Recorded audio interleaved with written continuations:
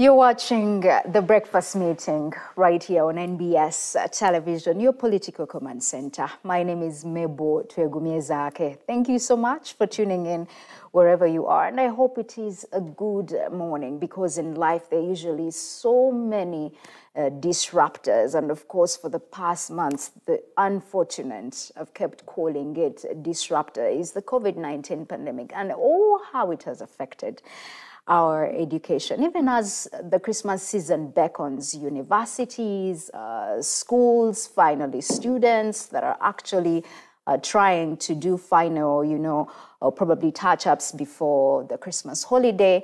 Well, universities and all the other institutions can say it's been tough, but guess what? Some, even during the COVID-19 lockdown, were actually able to power up their e-learning centers. And of course, on our breakfast meeting this morning, we have guests from Uganda Martyrs University. Is one of those institutions that powered up their e-learning centers, but at the same time, for the students of that university, and of course, all the stakeholders that are watching right now, and all of you hoping to take your students to Uganda Martyrs University in Kozi, there's graduation on Friday. But of course, before we get talking, let's introduce our guests this morning. Professor Ngabirano Maximiano, you're welcome. Thank you. Earlier I was telling you that Maximiano is a very strong name. It sounds Italian and Spanish and so Catholic. And I am more Catholic than that name. You're more Catholic than the name? Yes. Well, you're welcome. Thank you. Well, Professor Ngabirano is a professor at Uganda Martyrs University in Kozi. And of course, we're also privileged to have the Deputy Vice Chancellor. You're very welcome, Professor Michael Mawa. Thank you. Thank you very much. Well, a little I know about Uganda Martyrs University in Kozi is that it's closing into 30 years since it was founded, right? Yes. Yeah, and it has actually ushered out over 20,000 graduates within the 27 years and so. But of course, we would want to know more about Uganda Martyrs University in Kozi before we delve into the upcoming graduation on Fridays. So, Deputy Vice Chancellor, you can take us through. Thank you very much, Mabel, for inviting us to be part of this breakfast show. Uganda Martyrs University was established in 1993. It's established by the Conference of the Catholic Bishops of Uganda as a higher education institution to provide training for graduates with skills and values to be able to serve our society. Uganda Martyrs University began with the two faculties, the Faculty of Business Administration and Management and the Institute of Ethics and Development Studies, to contribute to addressing the human resource gaps in our country.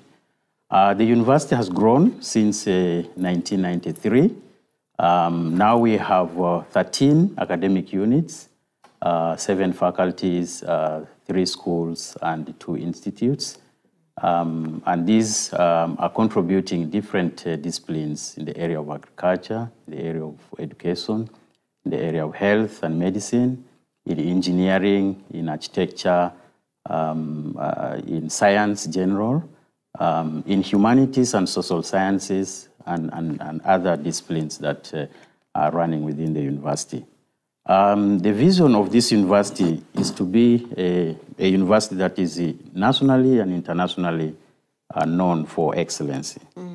And that, for us, is the center of our activities. Excellency and quality is the bedrock of our services to humanity.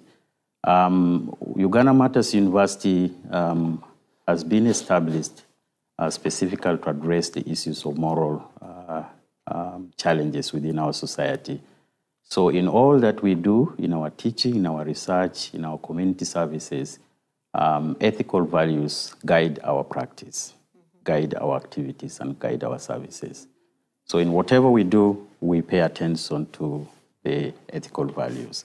So in brief, this is Uganda Martyrs University. As you rightly mentioned, it's now about 28 years. We're coming to 30 years of existence. Should be proud. We are indeed proud of the journey we have taken from a humble beginning to this great university, which received a civil charter in 2005 from the government of Uganda. So we are officially a granted charter university.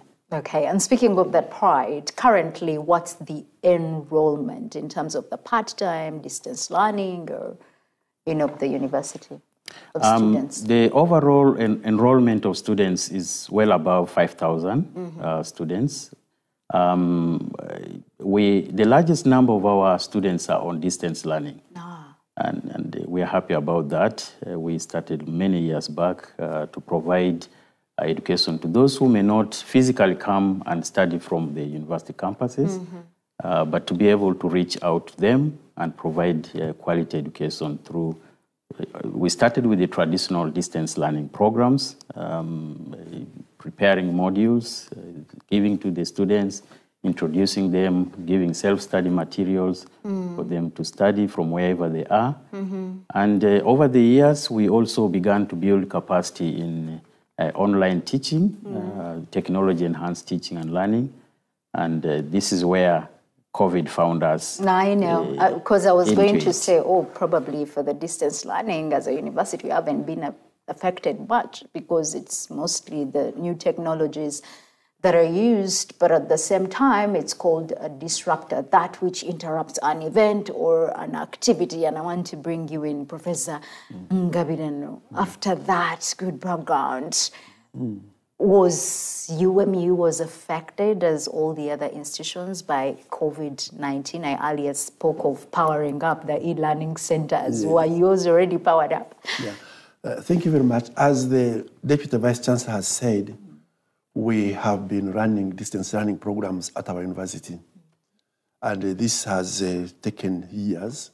And we're using that first generation way of dealing with distance learners, making modules, producing them, giving them study material. But towards the last 2 years, we started seeing a way of moving to online. So we had started using online portals to teach in some of the faculties, most especially in my school, the School of Arts and Social Sciences, using Moodle, and also using other faculty, other platforms. So we are very lucky that we have been implementing 2 projects at our university. One project is called Transforming Employability for Social Change, which is implemented in East African countries, majorly Uganda and Tanzania. And in Uganda, we have 2 universities, Uganda Martyrs University and Gulu University. Whereas in Tanzania, we have also 2 universities, Muzumbe University and the University of Dodoma. Then we have another project called PEDAR, Pedagogical Leadership. Where we are partnering with 5 universities across Africa and also some other sub-partners. In all, we are 32. And these projects were helping us to see how we can go online. So I say that we are using Google Classrooms, but Pedo had helped us go on Moodle. And then it helped us to look at Moodle, which is our learning management system, to go online. So during the pandemic, we were lucky that when we were approached by National Council approached universities, those who want to go online, we fulfilled the requirements of National Council in speedily because we were already prepared. And we got a license from National Council of Higher Education to do open distance and e-learning ordeal. And so we have been working on this. But that gave us more opportunity to retool and teach academic staff, students, how to go online. And we are using our management system, which is Moodle. We are using Zoom. Technically, one they call it synchronous. Synchronous, that is in time. You go on video, you face students, you talk. And then asynchronous, that is remote teaching, where we are using Moodle. So we are doing very well. And I also am happy to say that we never lost a semester of academic year.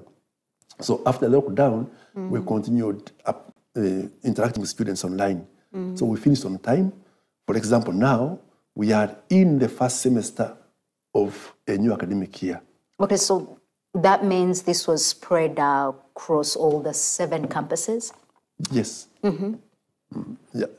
Okay, and spreading it out across the 7 campuses, Vice Chancellor, the reception of this spreading out and reactions amongst the students or even the staff, would you say that, oh, this is something they were used to anyway, so it wasn't really new? Because according to reports in other institutions, students were up in arms. Yeah, thank you, Mabel. Uganda Martyrs University, as my colleague has said, was blessed to have had an initial preparation for online teaching and learning. Oh, speak to the e-learning policy also that guides the entire. So we had begun the process of online teaching and learning, and it was only for a few faculties that initially began, and mainly in a few campuses. But when COVID set in, we immediately began to roll out across our faculties and across our campuses. As you rightly said, at the beginning, there were a bit of challenges, adapting and adjusting and changing to the new requirements, because the faculty members were required to redesign their programs, their courses they are going to teach, to put them into a platform, online platform that can be easily used. The students had also challenges with the skills, with gadgets, with data, with internet. Yeah. Some of the challenges were certainly beyond the university and beyond the students and beyond the staff. For instance, accessibility to internet will not be determined by the students or by the university. So those were real challenges that were initially affecting our implementation of online teaching and learning. The University Senate was quick to respond to a comprehensive e-learning policy to guide the university community in the implementation process. So Senate approved an e-learning policy that gives a clear direction on the obligations of the students, the obligations of the staff, and the ICT support that was required during this process. We paid a lot of attention to training and teaching to prepare both our students and staff. And I must say also to prepare our parents. Yeah. We had sessions in which we reached out to the parents and said, look, here, this is where we are going. This is how we are going to go. Join our online classes with the students and see how we are going to go. The parents and their children? And their children, yes. Yeah. They joined into orientation sessions, and we took them through, this is how we are going to go, this is what we are going to do, and we asked parents to support the children. How long did the orientation take before you decided that now officially, let's roll it out? I must say that it went on spontaneously and continuously. Okay. We didn't have a time to start, and we continued with the process. As we are orienting, we also continued with the activities of teaching and learning. So we combined the efforts together. As we are training the staff, we are also facilitating some of the classes to conclude the academic year. Okay. So that's how we proceeded within this process. There were challenges, resistance from some of the staff, from some of the students, because of the challenges of technology. Change management is not easy, but as more and more of the staff and the students got involved and got acquainted and got used to the system, and then the few who had challenges and were uncomfortable, we immediately enrolled into the process. No cases of some students being left behind? I must say that we have not achieved 100%. Okay. Some students have been left, yes. But we have given options and alternatives. For those who have challenges with the technology and they cannot go purely online, we have advised them to transform to the traditional distance learning programs. Okay. So they can follow their program, but using the traditional distance learning with the modules, with materials printed or in soft copy given to them, and then they can be able to use. There are also those who, because of the coronavirus situation, had financial challenges and therefore could not cope basically with the academic rigor and the requirements. Sure. And so they required us to grant them years off so that they can then reorganize themselves and come back. So we have received these cases and we have given all the support that they need to proceed. Okay. Maybe I can speak to the challenges that... the resistance. The resistance and the challenges that students are getting, even staff members. Yeah. You know, we're used to that face-to-face in classroom. True, true. And that is the education that the Ugandan knows. That's what we knew. And it is very hard for most of students to study from home, and even most of the lecturers to facilitate from their own homes. And monitor progress. And whatever. Why? Because when you are at home, you also have some other obligations. True. You are cooking, a child is crying, you do. Multitasking becomes a very big problem. I tried to teach when I was in a village, and I found myself unable to balance between village work and my academic life. So, and most students are facing this. So these are the complaints that we get on a daily basis that some students are facing when they are at home. And I also understand that even some universities within Uganda, those that have gone online, some students have gone back. They are in hostels nearby. Maybe for us, we are a little bit lucky that the hostels are, it's not a township. Exactly, it's far, yeah. But I know that in most universities, students have come around.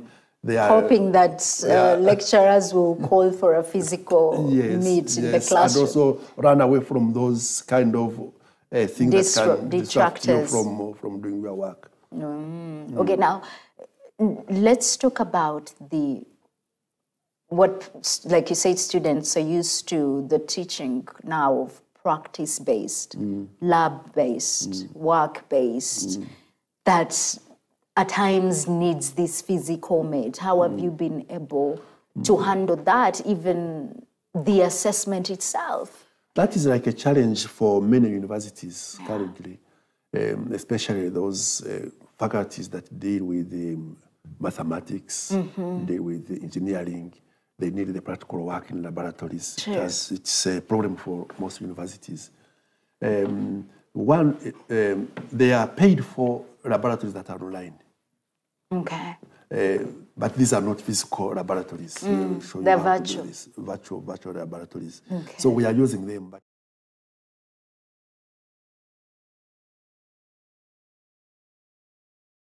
these are not really hands-on. So what we are trying to do at our university is that, for example, if you are doing agriculture, so you do your own project at home, and it will be monitored actually virtually to see what do you have there. Can you take pictures? Can you take a video and submit it on Moodle so that the teacher sees actually what is being done and what you are doing? So there is something lost, but there is not everything is lost. So we do hope that when we come to the normal, maybe things will be clear. But we can also know that we can learn from the abnormal to do normal things. And there are actually rumors that there are those students that don't even want to get back to what Professor Ngabirano is calling normal, that they want to continue with these online teachings or even assessments. Is that true, Professor Mao? Yes, I actually, both the students and the staff, many of them have now appreciated this new normal of online teaching, technology-enhanced teaching and learning, and the comfort with which, teaching and learning is taking place for many people. At the convenience of your time, at the convenience of your place, the students can learn at night, when it's quiet and, at their peace. They're able to do their studies, access the materials online, review the videos and so on, so that they are, up to date with the materials. So there are many who are not willing to return. And I see that, especially our mature students, the postgraduate students, the master students who are working, they have found this very, very useful. They are saving money in terms of transport every weekend or every week to come to the university and access classes. They can now do that at their own place of work or at home. So that is a saving for them, and so they are comfortable with these new developments that they can be able to continue their studies online. Okay. We are also discussing on the issue of practical teaching and learning, or practice-based teaching and learning. We are also discussing with our stakeholders, the employers and the communities, on how they can support our students in internship. We know the traditional internship, for instance, requires the students to go and be placed in the organization and learn from there. But we are also discussing the possibility of home-based internship. Okay. Where the organization gives tasks to the students. They do these tasks. They provide information and evidence of what they are doing and how they are doing it. And then they can supervise them remotely. Probably they can even take on more numbers than even before. Precisely, yeah.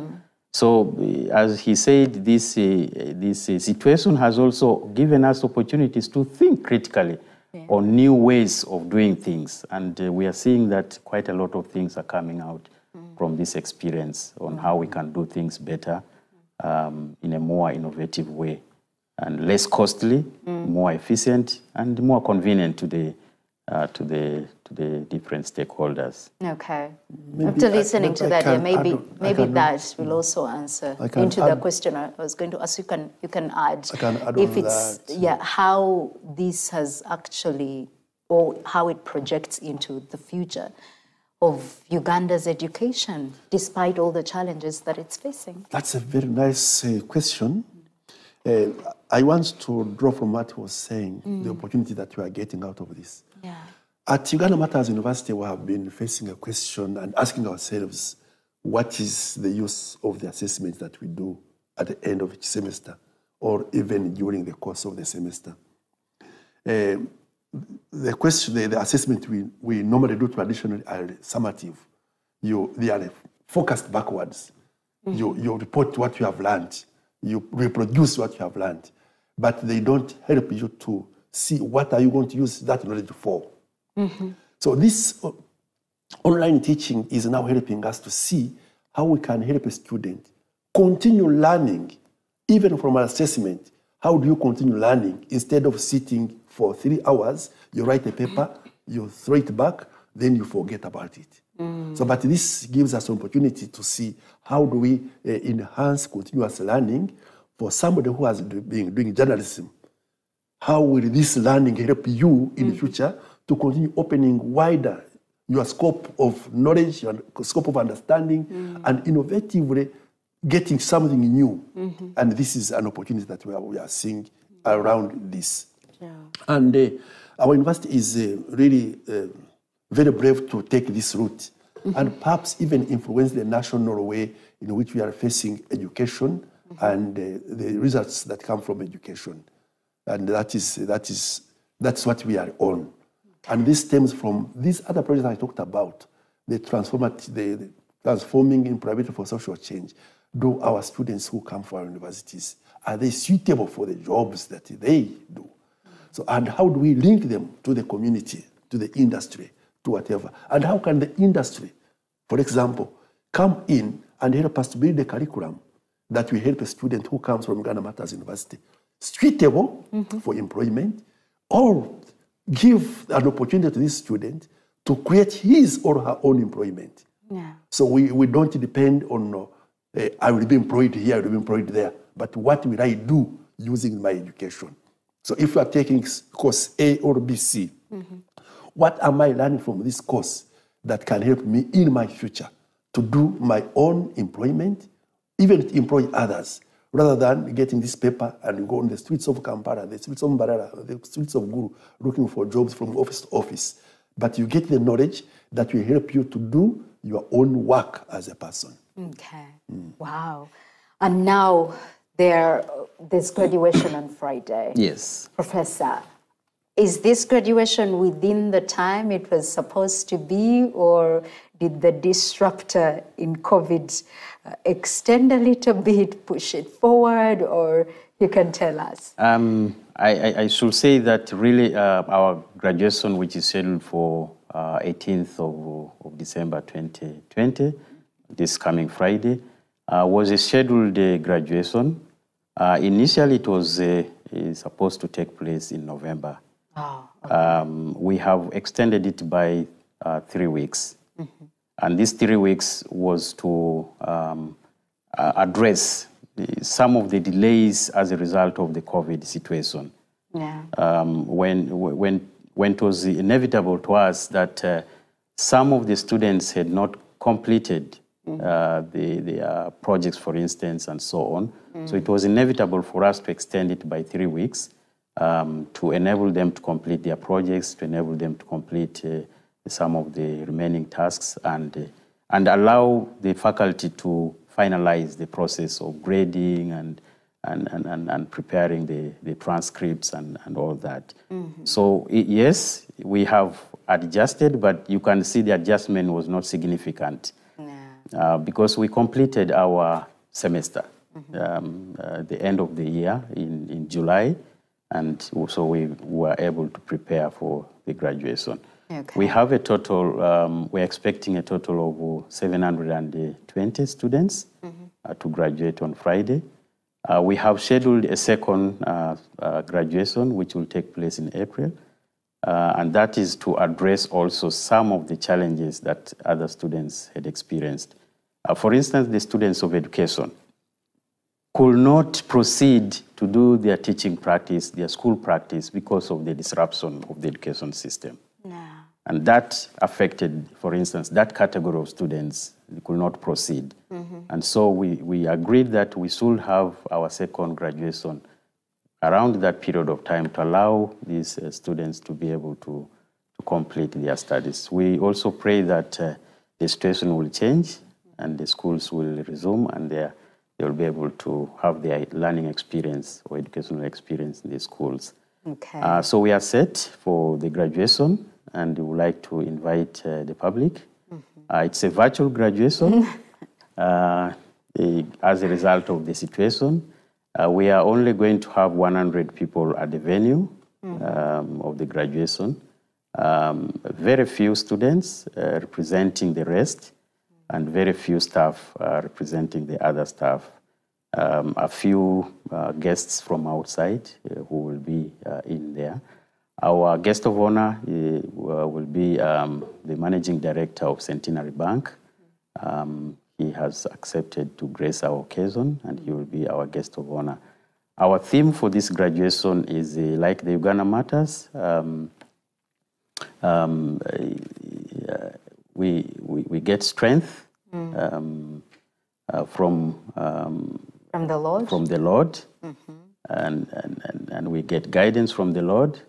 And we are looking forward that this virtual graduation will be successful. Okay.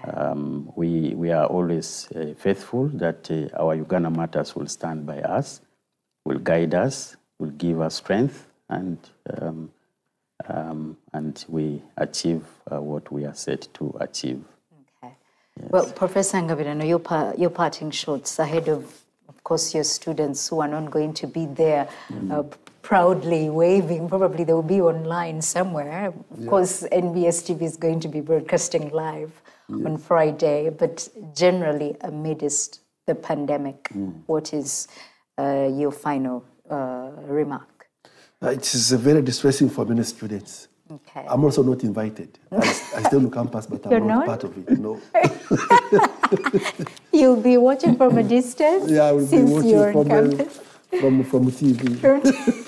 And I stay on campus. Okay. So, but we take it the way it is. We want the health of our students, Sure. the health of our communities. We don't want anybody to die of this disease, and we want that God keeps us safe. Yeah. So it's a new norm, Yeah. and we hope we shall overcome the new norm to the normal. Okay. So that we I know. Professor, so if I'm one of the students graduating and I would want to be on the list of the lucky ones to be invited on campus, what is the criteria? If I may ask. It was quite a challenge, I must say, to define the criteria for selecting a few students to represent the others. Yeah. We took three key criteria. One was that we agreed that these programs that the students have been pursuing and they're going to receive awards from have had class representatives or program coordinators. Okay. So we agreed that we invite the coordinators of these programs. Okay. So the students who were coordinating these programs and are graduating have been invited. Mm-hmm. The second criteria was the students' leadership, the union president and a few of the union leaders. We have selected some to represent the rest of the students. Mm. We also have campuses, so we have representation from the campuses. And we also have international students, and so we also identified some key international students to represent that. As I said, our theme is like the Uganda Martyrs. The Lord will stand by me and give me strength. Okay. So that's what is guiding us. And we have appealed to all our students and all our staff to understand the circumstance in which we are and to accept that they can follow this graduation virtually. And we want to thank NBS that has accepted to broadcast the entire function live. Sure. And so our students out there, the parents, can watch the proceeding of the graduation ceremony live on NBS, starting from 10:45 up to 1 o'clock. Okay. That's when we shall broadcast the actual ceremony of the graduation and awards. But the function starts at 9 with the Mass and Holy Eucharist, and that is going to be broadcast live on Radio Maria. So for those who want to follow from the beginning, they can join Radio Maria and follow the proceeding of our ceremony. Okay. And finally, virtual commencement of lectures. When is that taking place? Yes, thank you very much, Mabel. Today, we are having our commencement lecture, which will start at 11 up to 1 o'clock. And we are glad to have Professor Balunya, the principal of Makerere Business School, Makerere University Business School, who is going to be the chief speaker of the occasion. And we have the president of the Alumni Association, Mr. Ambrose Chibuka, who is going to be part of the discussing team in this. And also the public is invited because it is virtual, it's online, and it will be on our social media platforms. All right, Deputy Vice Chancellor, Uganda Martyrs University in Kozi, Professor Michael Mawa, thank you so much for visiting us this morning, and Professor Ngabirano Maximiliano, the strong Catholic name, the man who is more Catholic than his name. Yeah. You're very welcome, and thanks for visiting.